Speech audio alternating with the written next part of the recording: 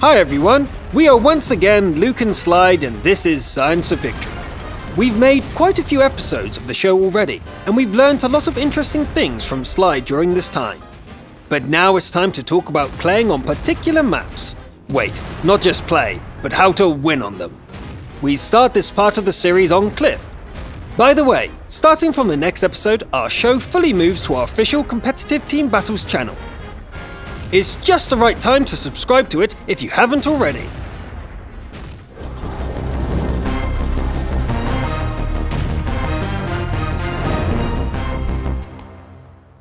Cliff, an open map with lots of hills, bushes and trees. One of the most dynamic locations in the team battle map pool. It's best to play with a mobile setup here. Plus you really need some vehicles with good elevation angles. Currently, there is not much of a choice, as in team battles, the commanders have to pick a setup without knowing which map they will play, unlike tournaments. The developers promise that the situation will soon change, but for now, we will learn to play with an all-purpose setup and revisit this problem later. I will remind you that this setup consists of 2 T1s, 2 AMX 5100s, a pair of Soviet IS-3s, and a 90, of course. Today we will review the basics of playing from the self-spawn. The battle starts. It's time to remember Slide's advice from the last episode to analyze the enemy setup first. There are a couple of extra important things for this map. The main one is, does the enemy have a fast tank, like a 90 or a WZ-132? If not, then we send a scout to the bush in E6. His main goal is not to shoot, but to spot. He will see almost all enemies coming up the hill.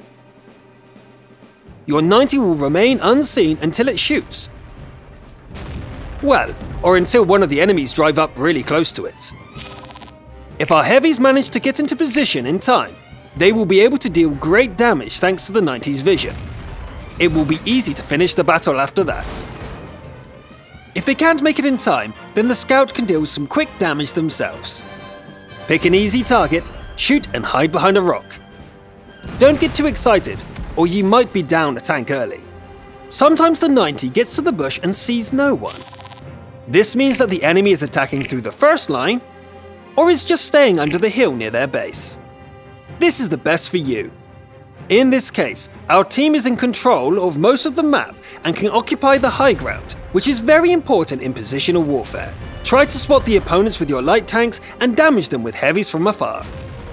Let's move on. If the enemy has slow vehicles, you can be even more daring. Send heavies on the usual route, and send a scout to D4 through the second line. It will not only see the enemy, but will also be able to unload his drum on them unharmed. Whilst the enemy is distracted, the heavies attack from the center. The opponents have just lost lots of HP and are pinned down in a very uncomfortable spot. The outcome is clear. Another situation. The enemy has a TD. It would be perfect to get rid of it fast. So if you see a Borsig, then he is the #1 target. Shoot it first in any case.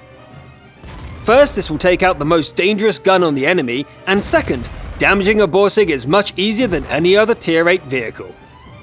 It's not a problem if you couldn't spot the TD in the beginning.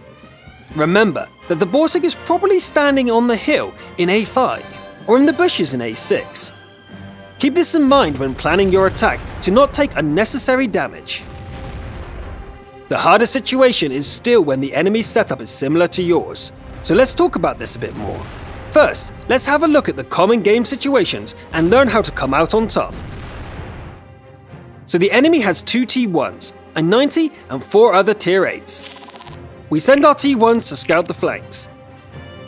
Hide one in the bushes in G1, and send the other one to the position in G9.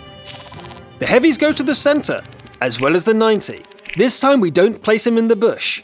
It's too dangerous because the enemy light tank is close, and is probably proxying ours. So we scout the enemy team from the hill, and do this very carefully. The heavies shoot using the light's recon when they can. The current objective is to stay away from damage. So the standard positions look exactly like this. Now let's see how you should attack different enemy formations. Case 1. 2 enemy tanks under the hill in E6. 2 more are seen in the D5 region.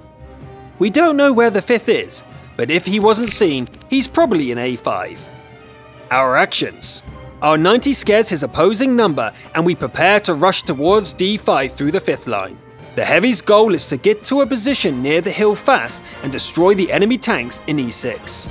It's crucial to stay away from the area that exposes you between A5 and D5. We do this. 4 of us kill 2 enemies fast. Now we prepare for a counterattack by the rest of them. If they attack, we try to catch them in a crossfire since we have a 90 in the center. If the enemies don't attack, it's even better. We reload and finish them off. Case 2. 4 enemies are under the hill in E6 to E7. 1 more tank is in D5. We're in for a long and positional combat. Here our scout on the right flank sees an enemy T1 and he's not alone. The opponents have split their forces and we can't wait. We rush to E6 with all tier 8s. Yes, we open our side to their tank in D5. But we manage to destroy 2 tanks in E6 before we are flanked. Now the point is to cover allies and focus down the outnumbered enemies. This is a winning situation. This situation will be harder if the enemy don't split their forces. When this happens, the 90 should carefully scout from the hill. The IS-3s stay hull down on the 5 line, and the 5100s avoid damage whilst covering the ISs from the tank in D5. If such a battle is going for a long time and things are going towards a tie, then you can take a risk if you didn't lose much HP. Keep in mind that in this situation, it is easier to defend than attack. Oh, and about the T1. If the enemy has no tier 1s, then you can easily send yours to the enemy base through the first line. To do this, send one first. If it's spotted, then some enemies remain near the base and we should rush the high ground. If no one spots our scout, send the second one in after it. Place them one after the other on the edge of the cap circle and wait. As soon as someone shoots at the T1s, rush in with your main forces. The enemy will have to fight you and defend the base at the same time. This is a great opportunity for victory. That's all for today. Of course we didn't have time to review all the puzzles of Cliff, but at least now you can solve the main ones with ease. In our next episode, we'll talk about playing from the second base.